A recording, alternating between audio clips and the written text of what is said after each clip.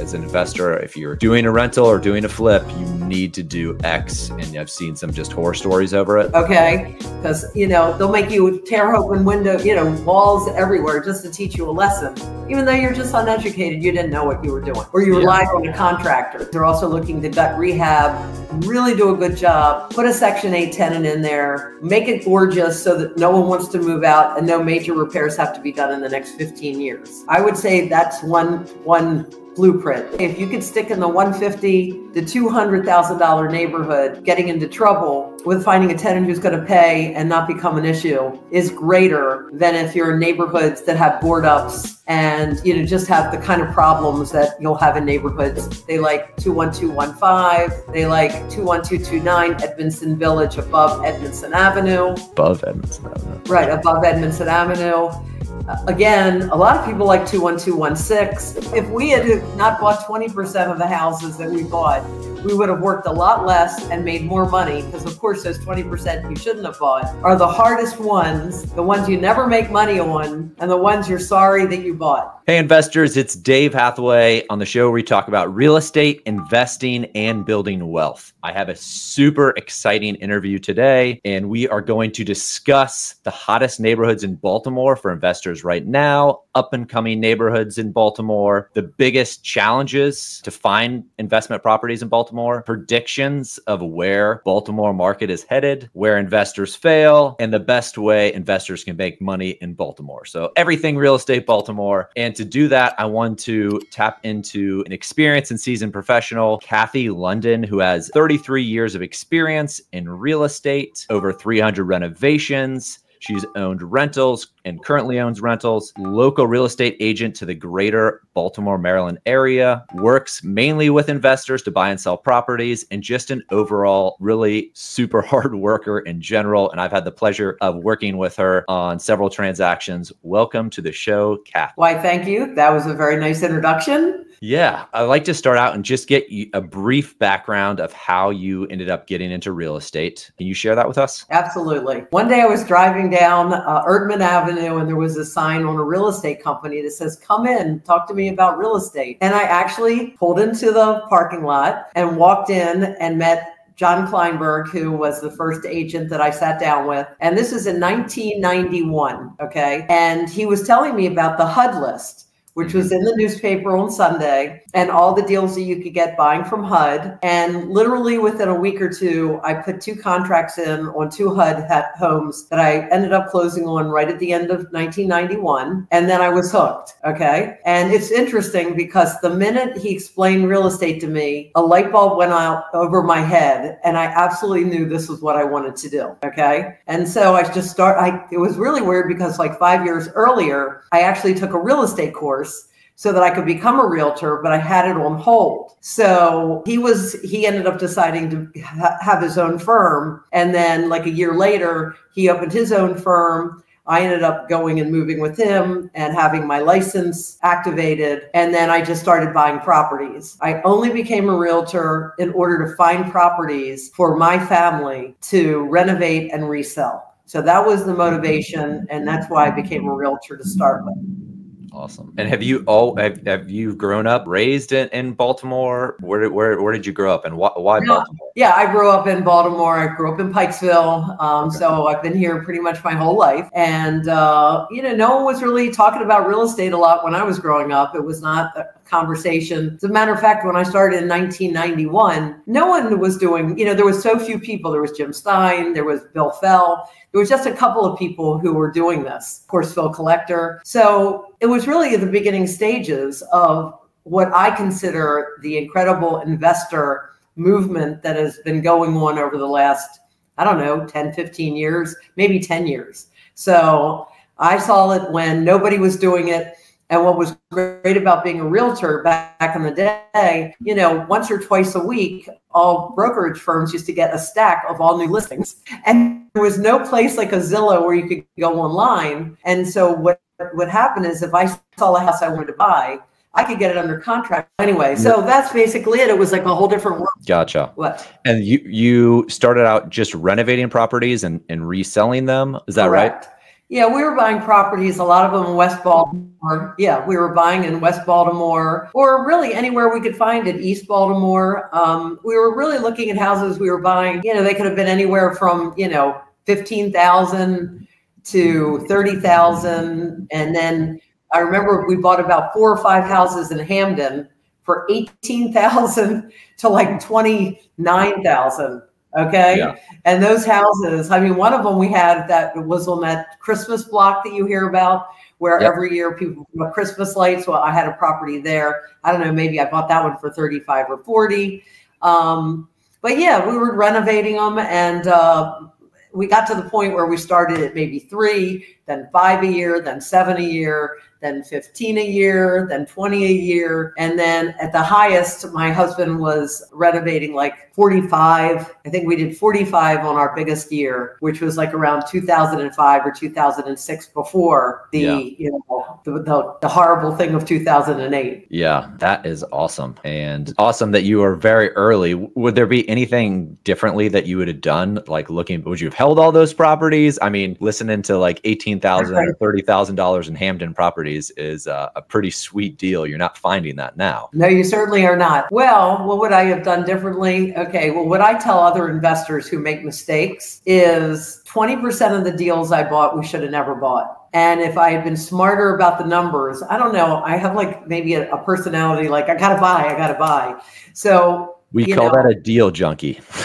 So yes, a deal junkie, and a lot of investors are deal junkies. So there's no shame in that game. Right, exactly. So if we had not bought 20% of the houses that we bought, we would have worked a lot less and made more money, because of course those 20% you shouldn't have bought are the hardest ones, the ones you never make money on, and the ones you're sorry that you bought. So I would say to anybody, really know your numbers and always put an additional 15% renovation costs, because there's always things that are going to show up that you're not expecting. So just have money for it. So that would be my best piece of advice from mistakes that I make. Yeah, I like that. Simplify your operations, purchase less, but make more. I mean, yeah. Sage advice. Was there a specific criteria when you used to like purchase that you were looking for? Would you look for like, hey, we'll only purchase if we think we can make 15 or 20,000? Was there a specific number that you guys always tried to hit? I would think that probably in those days, because we were reselling, if we were buying like 18, we were reselling for like anywhere from 39 to 59. Okay. And it never occurred to us just to buy a property and then to resell it. That was never a thought of ours. It was always just to buy it and fix it up and then sell it to a homeowner. That was like the only thing I knew. Okay. It was that, so we did it over and over again. I'm sorry, what did you ask me, and did I answer you? No. I asked if you had an initial, and you did answer it. I asked if you had an initial target of like what you guys were trying to make on those properties. I'd say we didn't make much more than 15 on most of them. Okay. Gotcha. And that, I mean, this is hindsight and this is looking back. So $15,000 back then was more than $15,000 in today's money. Exactly. And when you are working with investors kind of on a daily basis now, are there some like super hot neighborhoods that you see investors they're really amped up in Baltimore to purchase? Well, so, okay, this is a very multi-pronged question. The first thing is, what I find so interesting, because I send out about 10 different opportunities a week to investors. What is surprising to me is that I rarely get more than 2 people calling me about any one property. So it's amazing because everybody has a different blueprint of what they're looking for. Mm-hmm. So yeah, there's certain hot neighborhoods that I would say, if I was going to say anything, I would say people are looking for rentals in neighborhoods that are at least 150,000 to 200,000. Because they're more stable neighborhoods. What they're also looking to do is they're also looking to gut rehab, really do a good job, put a Section 8 tenant in there, make it gorgeous so that no one wants to move out and no major repairs have to be done in the next 15 years. I would say that's one blueprint. I've got people that want the properties under 50,000. They don't care. Some of them under 20,000. You know, they have a game plan. I don't quite understand it. I don't have to, but I know who those people are. And they obviously have a way of handling tenants that doesn't really hurt them, you know, because the lower priced properties, you have tenants who have more problems. I mean, the less money you make, if you have a problem, you're easily affected immediately. Whereas if you have some sort of cushion, you know, you're not going to not be able to pay rent immediately. So as far as the neighborhoods, I would say if you could stick in the $150,000 to $200,000 neighborhood, getting into trouble with finding a tenant who's going to pay and not become an issue is greater than if you're in neighborhoods that have board ups and, you know, just have the kind of problems that you'll have in neighborhoods, you know, that are going into disrepair. Do you have any in particular, I'm gonna put you on the spot, that you like? Like, would you say like Hamilton fits this book, or Mid-Govans fit this book, or well, so the bulk of the people who I work with are keeping their properties as rentals. Okay. So I'm a salesperson. I can make more money if I sell to someone who's keeping a rental than if I'm selling it to someone to do a rehab. So, and again, the people who buy from me over and over and over again. So I tend to sell 1 out of every 12 deals is a fix and flip, and 11 out of 12 go to people who are buying and amassing them with no plan whatsoever of selling these properties. They're planning to keep them and put a tenant in there, and sort of that's the way they want to go. I mean, so people who want to renovate, I got a lot of people who like 21217.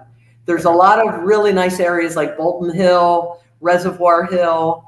I just sold a house about 3 weeks ago on Utah Place. It's an 8-bedroom, 3-bath property, and they're worth like $550 over there. And then I've got properties, of course, I don't sell a lot personally of Canton and Patterson Park, which is also very good areas. I just don't know why I don't, but it's just not where I do a lot of my business. I sell more row homes because then you don't have to worry about mowing lawns and things like that. You know, people, it's just easier in that respect. Also, you know, a lot of people like Zone 39, 21239. They like 21215. They like 21229, Edmondson Village above Edmondson Avenue. Above Edmondson Avenue. Right, above Edmondson Avenue. Again, a lot of people like 21216. I do have some flips sometimes in 21216. Bel Air Edison, people love that. There's 2 parts of it. There's the 4x4, which are those small 3 bedrooms. And, you know, I still get a lot of people that want to sell over there and buy over there. But of course, the other part where they're the bigger 3 bedrooms, you know, that are from like the 3500 block on up in Edmondson Village, not Edmondson, in Bel Air Edison. It's really, people love that and have lots of properties over there that are rentals. And what else do I want to say? What other? Zone 15 is very different depending on where you are in Zone 15. When you're saying Zone 15, I'm sorry to stop you. I don't know. I purchase properties in Baltimore. I don't know what you're meaning when you're saying in Zone 15. What does that mean? You mean 21215? Okay, so when you say zone 15, you're talking about 21215. Yeah, exactly. Just like if I say 29 or I say 21217. Okay. So, and 13 is Edmondson Village. Okay. Gotcha. So a lot of people like 21215, and there's like 3 different neighborhoods, kind of like 21218. There's like 3 different sets of neighborhoods there. So if you just say, are you buying in 21218? Well, that's 3 different types of neighborhoods all in one zip code. Yeah. So 15 is kind of like that because you've got really neighborhoods that need a lot of work to turn around. You've got the Pimlico area, which has gotten lots of good comps recently. 3 years ago, you couldn't give a house away over there. But I think a couple of wholesalers came in there or renovators came in there, started renovating a bunch of properties, some developers, got some good comps, and then good comps bring other renovators in the neighborhood to bring more good comps into the neighborhood. So because there's so much renovation going on in Baltimore City, there is just a lot of action improving neighborhoods. Okay. Yeah. Sometimes I feel like investors purchase properties over $100,000 because of the financing piece. And if they're purchasing under $50,000 or under $100,000, they have a tough time getting financed. So getting that DSCR loan, because a lot of the lenders are saying, hey, I've got to lend you $100,000 or more. So it's much harder to scale a portfolio. At least you can correct me if I'm wrong. It's much harder to scale a portfolio if you're purchasing all $75,000 row homes, because you either have to package them together to get a loan or you have to go hard money route. You can't get the DSCR loan for, you know, something that's a very small amount. But so what my people do is I would say that most of my deals are either cash or hard money. Okay. And you'd be surprised how much cash there is. They buy them, they fix them, and they refinance them out. And they do it over and over and over again. And of course, when some of the terms have changed with the loans, they couldn't pull as much out. It slowed things down. You know, the interest rates going up has made deals difficult. But I got to tell you, in the last 2 months, I'm selling anything that's halfway decent almost immediately. I mean, there is such an interest in buying in Baltimore right now that, and I'm always selling to people internationally and out of state. I mean, that's not anything new. Yeah. But the amount of money that is coming into Baltimore, and I think it might be the last cheap place to buy on the East Coast. And I think that's part of it. Okay. But there's really any deal that makes any sense whatsoever. I try not to send out deals that I don't think make sense. Sometimes I'll be pressured by a seller who I do a lot of business with. Oh, try this anyway. And I'm like, it's not the right price. I had that conversation this morning with the seller. I said, this is what it's worth. And they wanted like 25,000 more. I'm like, you were crazy. And he said, well, you've done things for me before I couldn't believe that you could do it. I'm like, I know, I am your hero, but you know, every once in a while I have to tell you you're crazy. And so that's another. I wanted to go in because this doesn't come up very often, and it's specific to Baltimore. And you touched on it. And I really want to take a deep dive because I've noticed it. There'll be certain blocks that get a really awesome comp, and they haven't gotten that comp before. And you'll see like somebody come in where most of the times the properties are selling for 150, and then you get a comp for like 350 on the block. And then you start seeing investors kind of purchase and do these super high-end renovations. Right. And can you speak to that at all? Like, I don't like that doesn't happen anywhere else. And I think there's a huge opportunity, but just, can you explain that just a little bit more so people can kind of understand what's happening there? Well, there's a couple of developers in Baltimore, and they'll do a gut rehab in it.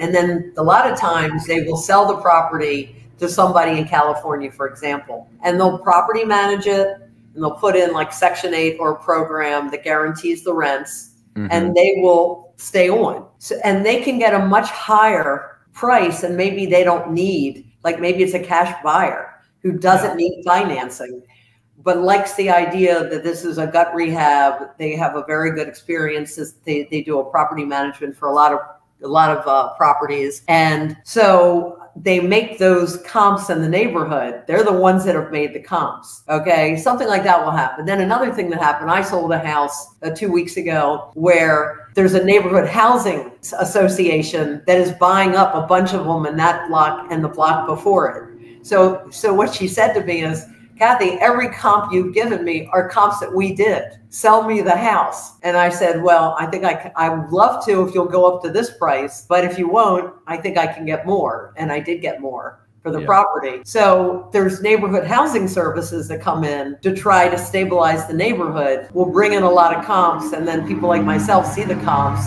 and say, okay, you know, let's capitalize on this. And the person who's going to buy it from me is the person who's going to renovate it, either put a renter in there and improve it, et cetera. Okay. Does that help? Yeah, it does. A little bit more background for when a community association, let's say, are you talking about like a Bel Air Edison community association comes in and like purchases a bunch of the properties on the same block? Are they then just giving a subsidy to try to get homeowners in there, like, hey, I'll give you a first-time home buyer credit to get homeowners in this neighborhood to stabilize? Is that what you're talking about? I think it's more that it's a nonprofit, so it doesn't matter how much money they make. They're probably losing money on every deal, okay? But they're doing it because they're trying to accomplish something bigger, and it's nonprofit. So, you know, like I just sold a house right by Coppin State to a neighborhood housing association that only buys on certain blocks around Coppin in order to, you know, stabilize that area.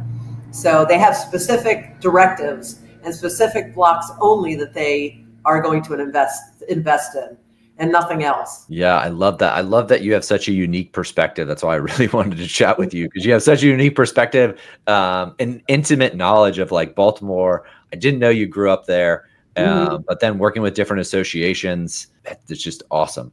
The past 5 years in Baltimore, how have you seen it change, and where do you think the direction's going? Well, during COVID, when interest rates were low, I never did as well. It was the best time of my life because, people were buying a lot of investment properties.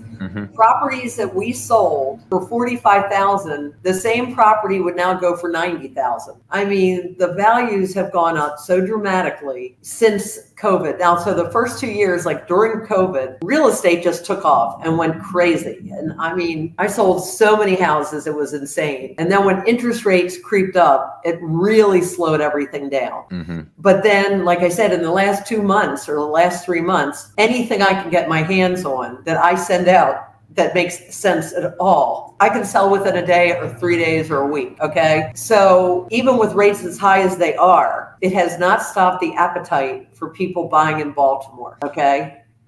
But you also have to be aware, if you're buying rentals in Baltimore, that the judges are very pro-tenant and very not pro-landlord. So if you don't know what you're doing, you'll call me in 2 years and say, Cathy, can you help me sell that house? Which happens all the time. I say to my husband, I might get this one again, or I've gotten it. You remember this one a few years ago? Here it is again. So I get a lot of them again from people who, just can't.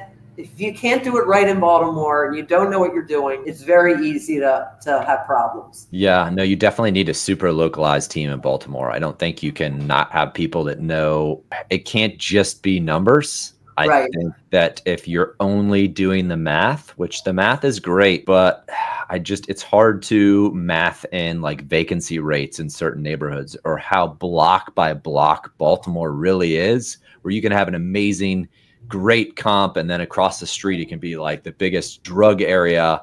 And so you're not going to, if you purchase a property, maybe the numbers look great, but you're not going to get a tenant in there because people are going to see what you would have seen if you would have drive down the block and go, wow, they're openly selling drugs. And here, no one's going to rent this property. No one in their right mind. And then maybe the drug dealer that's selling the drugs here so they can live where they work. And so it's always interesting to me, but you do have to have a super localized team that knows what the heck they're looking for in Baltimore. It can't just be like, oh, I manage properties in DC. I can manage your property in Baltimore. Well, people are very specific. And a lot of people, you want someone who has a lot of experience in Baltimore. And the other thing that I caution people about, I mean, I do it myself. So I bought a bunch of properties recently. The minute I buy them, I put in a Simply Safe alarm system because squatters in this town are insane. I mean, there's just so many. I told my husband a year ago, I think it's Baltimore's answer to homelessness. Climb in a window, because you don't see homeless in Baltimore. Okay. And they make it very difficult to get people out of here. So I make sure that I secure the place. I put a sign on every door, call realtor for alarm code. Even if I don't have an alarm code, I put it on there. I want to do anything I can possibly do to dissuade someone from climbing in my window. And I do Simply Safe. For $28 a month, I move it from house to house to house, and it's the best insurance because then if anybody's messing with it. And for some reason, I haven't had problems.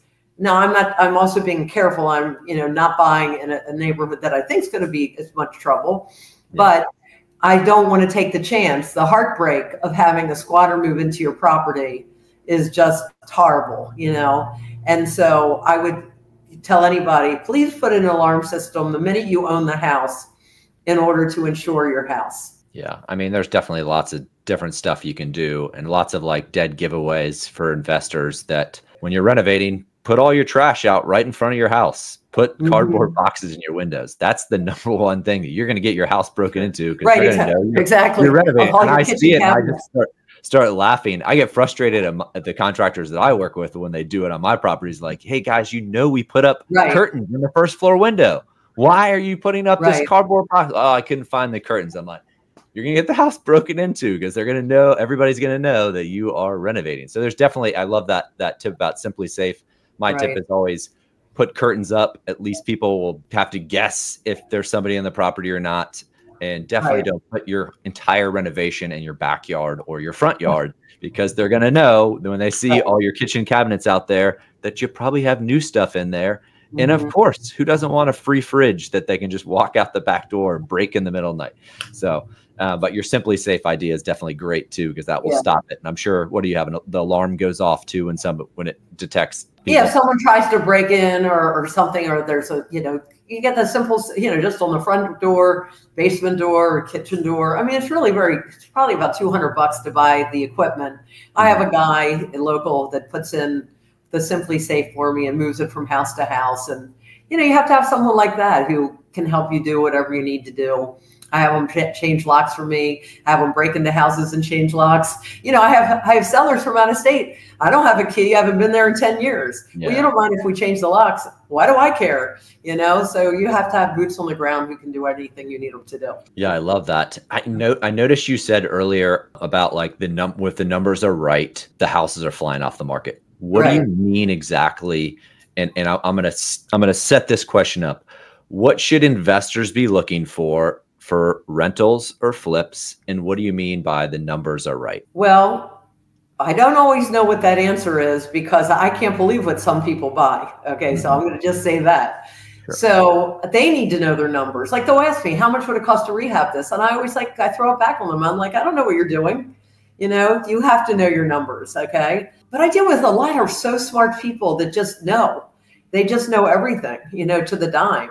Yeah. And so I don't know whether I can answer that question great for you.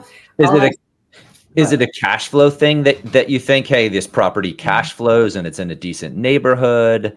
Is it like a return on investment? Is it hey, you just have the ARV, like, hey, as long as you have, your renovation and your purchase cost and you have a 50K buffer, it's a good buy. Yeah, I think I do it like, for me, I mean, maybe not the smartest way, but it also works, is I look at what other people are buying. I mean, I sell so many houses that I already know what's sold. Like, oh, I sold one around the corner like a week ago or a month ago. Yeah. And then I go on multiple lists. And then, I just know. I mean, I just kind of know. And so, and here's the other thing. Like I told you, when I send out a deal, it's not like 20, and I have thousands of people who look at our stuff.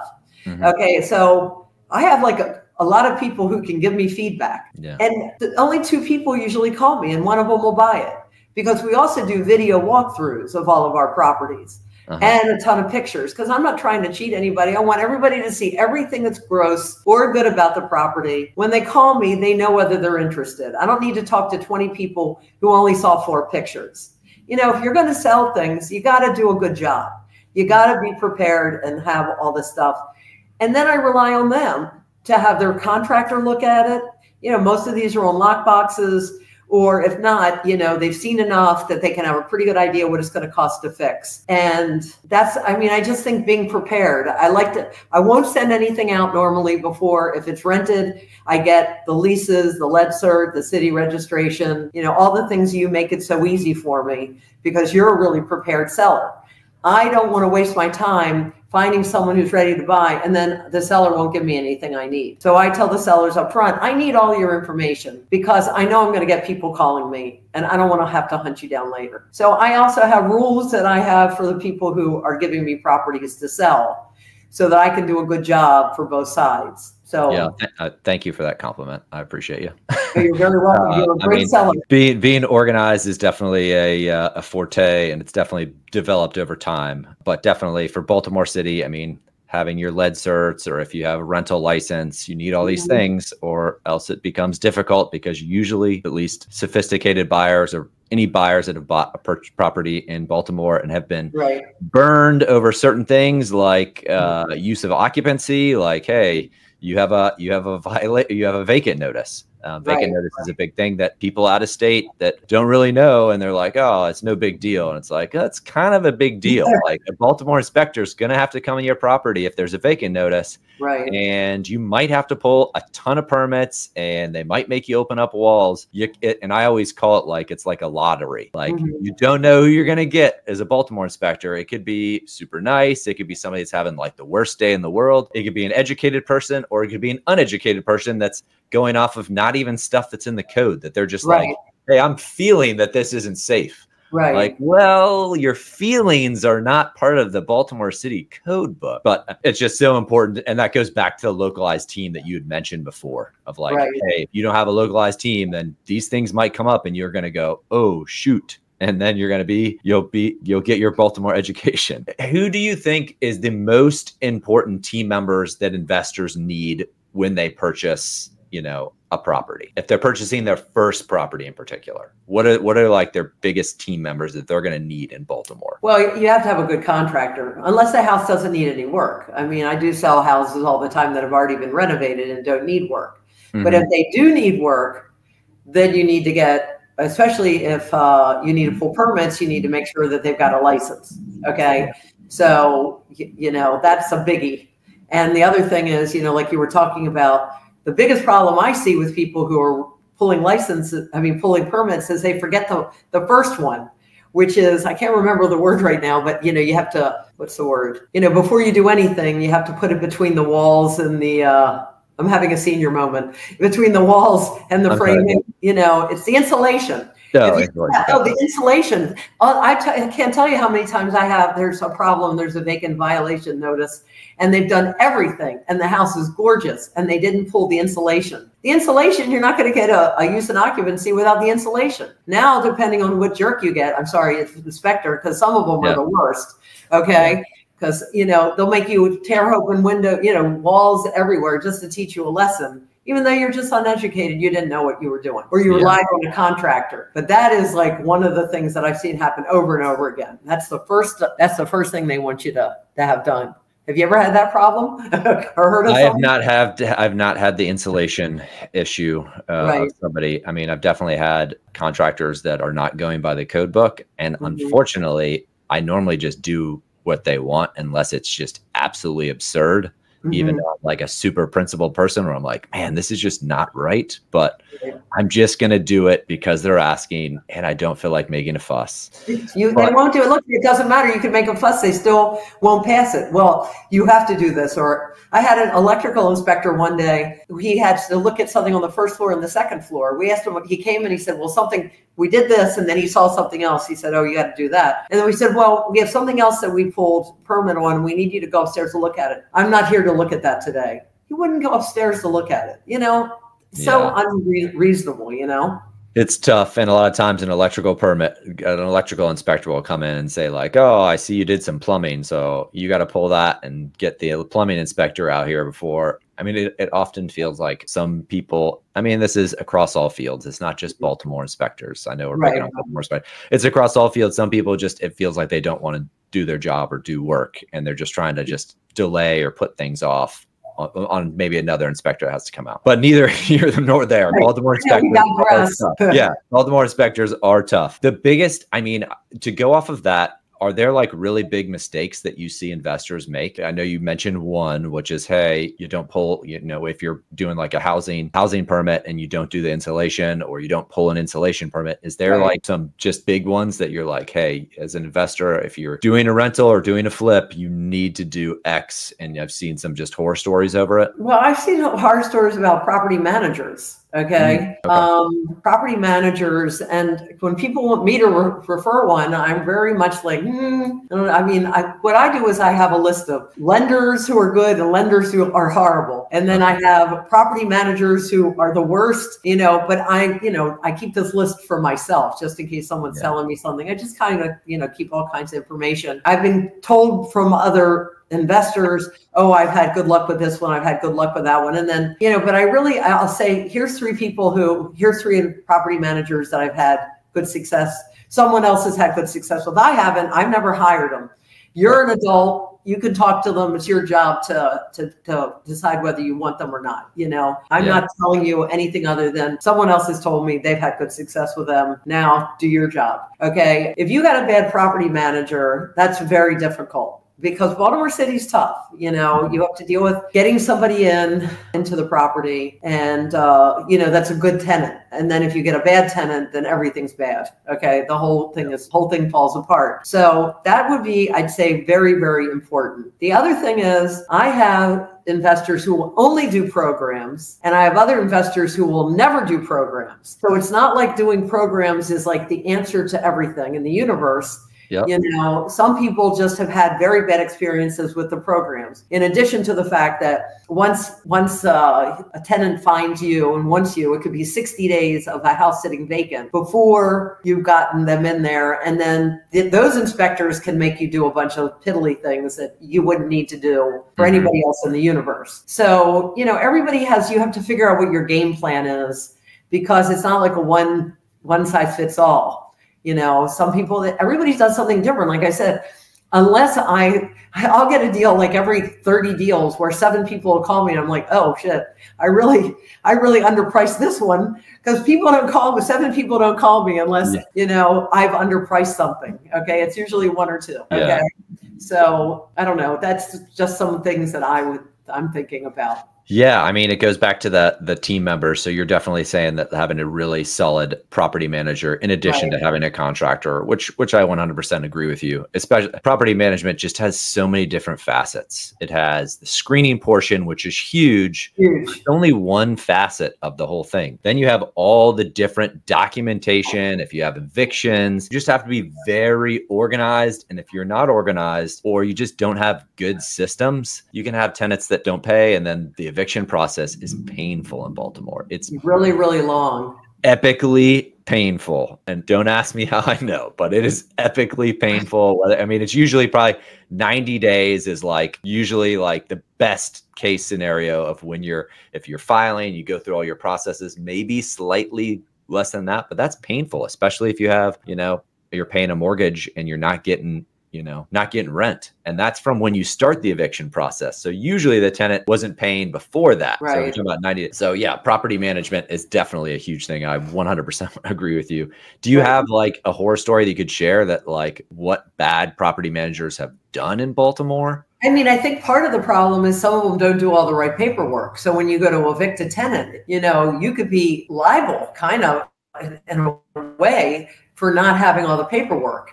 Like I don't remember exactly, because I work with a company who does a lot of evictions, and they actually send me a lot of sellers who are now ready to sell because they've had their last horror story and they just can't handle it anymore. And I can't blame them, you know? And so I believe that they're, I work with them a lot. Yeah. Okay. Is it Dana? Yeah, I work with Dana a lot. That's great. Okay. That's hilarious. Yeah, no, that's fine. I mean, yeah, we use Maryland Rent Court. So if Baltimore, if you're, you know, you need somebody to help you with evictions. Right. So I work with Dana. Yeah. Happy to share relationships. Dana has been good for us. So, but yeah, sorry, I totally interrupted you. No, right. Yeah. So Dana has been, you know, whenever he's got someone who's looking to sell a house, he calls me. And so, I mean, you know, there was this guy, and he was trying to evict somebody, but their prior property manager, and I know I could be getting this wrong a little bit, but didn't have a form. And then when they were trying to evict him, they were trying to sue him because he didn't have the right paperwork in place. I mean, it was really like an insane situation. And so I don't know all the paperwork because I don't get that involved. I just say, here's what I have. You're a big boy, you're a big girl. You know, I can help you. I can give you the names of people. I can help you with stuff like that. But I don't know all the nuances of this. And so I don't. But also, if you have a property you want to sell, you know, if you renovate it and want to sell it, I'm actually a great realtor. So that's my plug for the day. But, you know, what I do is I get a lot of business from the investors I sell to. You know, I'm a familiar person and I answer the phone all the time. And I'm always willing to talk. And if I don't know something, I'll try to figure it out or I'll tell you who to call. And so I believe I'm a great resource for the people who I sell properties to. And, you know, it's a relationship that goes back and forth. They call me when they want to sell a house. They know what I'm going to do. They understand what I do. You know, it's no big secret. I'm pretty much upfront with whatever I'm trying to accomplish. And, you know, I'm very good at the numbers and I know how to get it sold. So that is great. One of those things that you were just speaking of was, I mean, if a property manager doesn't pull a rental license, you're kind of screwed with eviction. Then you got to go backwards. But I want to tap right back into what you just said. You said you sell a lot of properties. I want to know your secret of selling such a high volume of properties. What do you have, like a certain system that you use? How do you sell so many properties? Well, I would or are you say, just grossly passionate about it and you're just obsessed with the deal junkie? well, no, I mean, I'm a little bit, I've grown up, okay, Yeah. a little bit in the last 33 years of, making good mistakes and making, I've had a lot of ups and downs in this business. In 2008, I was stuck with 12 properties, and none of it was just very bad for a lot of us who were stuck in 2008. However, for me, I reach out to a lot of new people in the business who are trying to sell houses. And I say to them, I can help you. I've been doing this for 33 years. Let me help you with this deal. I add a lot of value because I know a lot of stuff. I mean, over 33 years, I've learned a lot of things. And then I deliver. Okay, so I'm not just giving lip service. And so I have a lot of people who have deals, and all of my business is referral. Okay, I'm not spending any money advertising for people. All of my business is people calling me all day long. And what I say to them, if you have a deal, tell me what it is. Tell me about the condition of the property, where it's located, blah, blah, blah. I'll tell you how we can get it sold. And I say this to sellers. So all my business is referral, and it's a fantastic business. And once you've done your first deal with me, you want to do all your deals with me. Is that true, David? That is true. That is true. I mean, we're currently have a property listed with you in process of being sold. And yeah, I mean, Baltimore is tough. So you gotta, what you're saying is that it's a relation, what I'm hearing you say. Yeah. And so I agree with what you said, but and I'm going to pull out what you said to an objective measure. What I'm hearing you say, it's a relationship business, and you've built a lot of relationships. And so that's why it allows you to sell properties at more properties than most agents would be able to take on and be comfortable with. Is that what I mean? Yeah. And it's not just, the relationships are continuing. And, again, once someone talks to me on the phone, they really understand that I know what I'm doing. And they have a high level of confidence and comfort talking to me. Because I'll tell you things you don't like either. I'll tell you things you do like and you don't like. And I'm like, I'm just trying to tell you, because we're all trying to do the same thing, which is accomplish whatever you're trying to accomplish. Usually it's make money. We're all trying to make money in real estate. Usually is the right, but we're trying to accomplish something too. Like, they're trying to be successful getting something sold. There's more to it just than the money thing. How do I get this done in the most expedient manner that's going to be, the right way to do it? So that's what I tell people. And like I said, the other thing that is a pet peeve of mine is I work with agents all the time who never answer the phone. I don't know. Like, I'm from a different generation, obviously, because I've been in this for 33 years. So as you know, I'm 39. I started when I was 6. But I'm trying to say, so, people who are younger don't answer the phone. And, I think that really helps me. I think that it's nice to know that if you're working with someone, you can reach them. I don't know. It's just something I 100% agree with you. I think that is a competitive advantage. I think you're amazing at that. When I introed you on this video interview and I said you're super hardworking, that includes answering your phone or responding to emails while on vacation, while I'm doing whatever it is you're doing. And you're like, hey, I'm out here, I'm on vacation, but I'm going to handle that. I'm only on vacation for the first half of the day. This is actually Nemo. I'm on vacation for the first half of the day. The second half of the day is business, even though you're still on vacation. Is that accurate? Well, I go away a lot, but it doesn't stop me from doing whatever I need to do. Yeah, okay. And at this point, I want to have fun. And again, I don't mind talking to people because that's my business. And it's not like painful. It's like, this is what I do. This is part of what you do in order to make people, as they used to say, raving fans. You want raving fans. You want people who want to come to you and want to know it's easy to come to you. Okay. I want to make it the barrier to entry to work with me is you can call me on the phone and 3 other people haven't talked to you, and I keep in touch with my clients. They always know what's happening. I just am a very communicative individual, and I find that so many people aren't, and I thank them for their bad business, and I want to thank them, and hopefully more people will come to me because of that. Yeah. Is there a specific title company that you feel is like the best in Baltimore that you love to work with? Well, I work with two title companies all the time. And again, there is really a big difference between an investor title company and a non-investor title company. And an investor title company can still be good for not investor, because I always pick either Clear Title Group in Pikesville. Anytime I call, it's like they act to me the way I act with people. They make me feel important. If I'm giving you a lot of business, I better be important to you. And I expect you to answer my call and get back to me immediately and respond to me. And they do. They respond to me.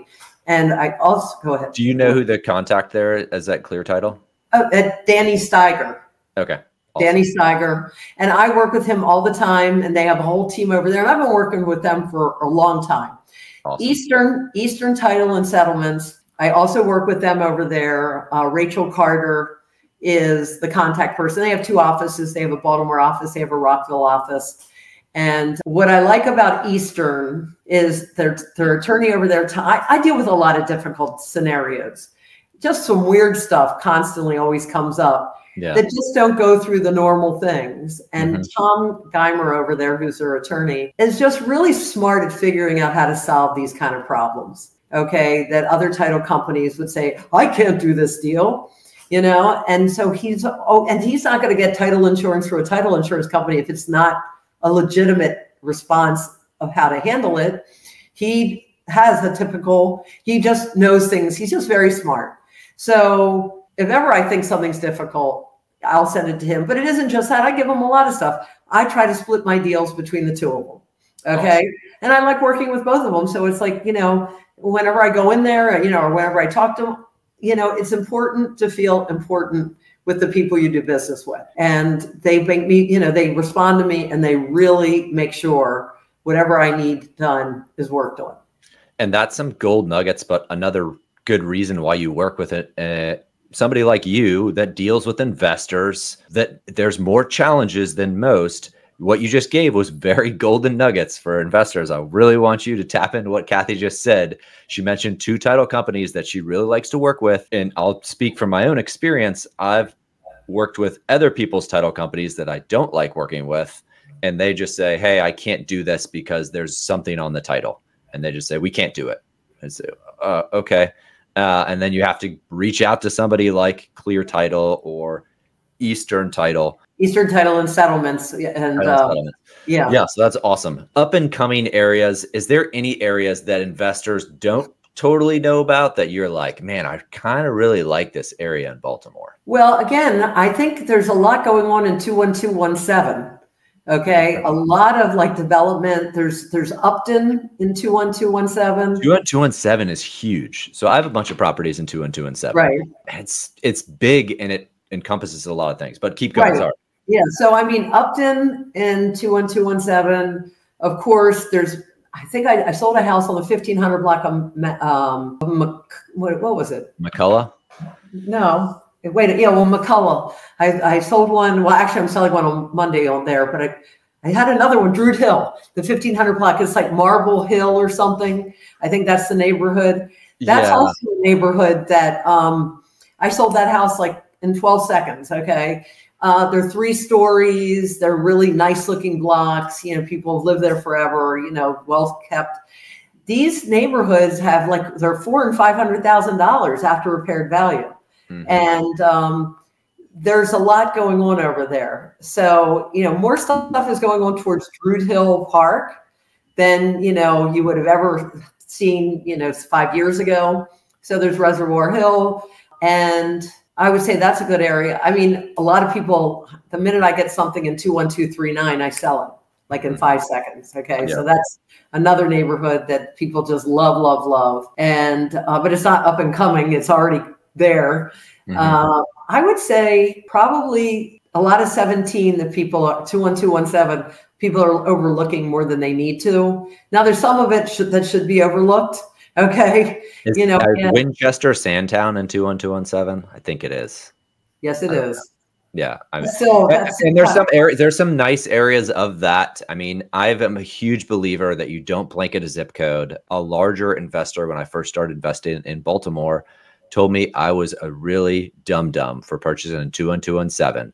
And I purchased a 4-property package, and they were all multifamilies. And didn't have a ton. I mean, I took his advice because I was like, oh man, I listened to his advice and made me feel really bad because I already had purchased the properties. They were the most profitable properties I've had. I said, man, I'm glad I didn't get his advice before I had it under contract and before I closed on the properties, because I was like super nervous. But it just goes to the fact that you can't blanket a zip code. I really appreciate you sharing that. 21217. And there's some new developments going up in 21217 that they're selling for like 350 on Harlem. I want to say the 700 block of Harlem or the 500 block. They completely gutted an entire block. They're gorgeous, and you just don't get the same architecture in different parts of the city that you do right there. So you get like super unique stuff, and I'll drive it and I'll go, man, this is gorgeous. And to build the same thing, and I don't really talk about this too much, but you have the thing where to build the same property would be way more expensive than what it is already there. To like do the brickwork, it just would be exorbitant costs. So if you can get something for, $150,000 and it costs $250,000 or $400,000 to build, I mean, you're kind of insulated a little bit. Right. So, like I'm selling a house on Monday, though, when I was telling you about the 1500 block of McCullough. It's funny because this is someone who's bought from me before. He said, Cathy, I wanted to buy a house, but some other investor bought it on the 1400 block of McCullough. I've been waiting for a house over here. I'm buying it. I'm going to fix it up and I'm going to live in this one, So, people are keeping their eyeballs open. So he was an investor, but this is something he wanted for himself. And he had lost another opportunity. You lose an opportunity and then you look in the neighborhood and you're really paying attention to that neighborhood. It's happened to me before. I'm sure it's happened to you, right? Yeah. The same thing as if you purchase a house in neighborhood and you start to like that neighborhood, you'll purchase a bunch on the same block. So there's several blocks that we just have like a few properties on the same block. And people are like, oh, you like that block? I'm like, I like that block a lot. So I got 3 properties on the same block, and I'll purchase the rest of the block if I can. So I've noticed that with investors, you'll get because you get comfortable with the rents, you get comfortable with the tenant base, and like, oh man, this goes quick. Oh, I know my nut. And then you don't have to look at comps. You are you mentioned earlier, you have a lot of the comps. Right. And so when you're the comps, you become super comfortable with the areas, and you're like, oh, I don't have to worry about like that person selling it for a lot or this or that person that's renting out for less. I know how much they rent for because I've rented them. What advice would you give investors that are worried about purchasing in Baltimore? They're just like, man, the crime. Do you have any, what advice would you say if you're like, I'm thinking about purchasing in Baltimore, but it just seems like it's really rough when I drive around it? Well, don't drive around rough areas. I mean, that would be the first thing. I mean, there's like 2 Baltimores. There's the Wire Baltimore, and then there's, because that's a TV show, but there's some rough spots, but you can pick wherever you feel comfortable. I mean, I would say, people will say to me, what should I buy? And I'm like, I don't know you. I said, how can I possibly, some people will say, would you buy this if you were me? I'm not you. I don't know what you want. You know what I'm saying? People say the funniest things to me. I say, if you're going to start in Baltimore, just find a neighborhood you like and get to know it well. Don't know everything. Find 21213. See if you like it there. Learn 21213. If you like Edmondson Village, learn Edmondson Village, but see, I'm giving practical advice. A lot of people want the magic pill. Okay. They want you to tell them what to do. And, it's unfortunately, like most things, you have to do a little bit of legwork before you're going to jump in and do something. How would you recommend investors that might want to purchase through you to intimately get to know those areas? If they want to intimately get to know like 21217 or 21213, what's the best way to do that? I mean, again, if you find a zip code you want to learn well, you can go on Zillow, Redfin, any of those places and start looking at rentals. There's also something called Rentometer. If you put an address in, you can go on Rentometer, and then it'll tell you what typical rents are right around there. And then that's number one. The other thing is, like I said, you can go on Redfin or these other places, but you can also join our buyers list. Okay. Our website is buy Baltimore, BUY, Baltimore.us, like United States.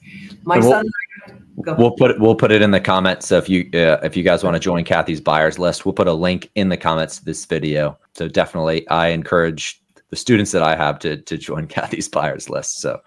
Okay, gotcha. Because I mean, we send out like 20 deals a week, and we do it we have a certain way we do it. So we have all the information on the subject line. So if it's not an area you're interested in, or you don't want someone there's already a tenant in there, you don't even have to open that particular email. Put it in trash. Only look at the ones you want to look at, but you won't miss anything. Our website, we update it every single day except the weekends. And you'll start getting a rhythm as to what we're doing. We do video walkthroughs, we do pictures, we do comps, we do the write-up. I mean, you know, this will allow you to get good at getting an understanding of what the values are while you're deciding what you want to do. I love that. Any other good ways to reach out to you other than joining your buyers list? If Absolutely. somebody has a property that they want to list, I mean. Sure. My phone number is 410-903-1558. And it's all over the website too, you know. So it's Cathy London. And then I also have my own website, CathyWantsYourHouse.com, where you can read my bio if you have any interest. But, you know, I'm always interested in talking to people. I will definitely steer you in the right direction. Got it. Thank you so much. We'll have all of Cathy's info down in the comment section. Guys, if you think that you disagree with Cathy's zip codes that she gave out as up and coming areas, you think we missed something, like we missed a zip code that's up and coming, definitely put it in the comments. We encourage feedback from the audience, from everybody. I do want to thank you so much, Cathy, for coming on, spending an hour with us, giving us your experience, your education, and just thank you. I appreciate you. Well, thank you. And it was a lot of fun. Okay. All right. See you, Cathy. All right. See ya.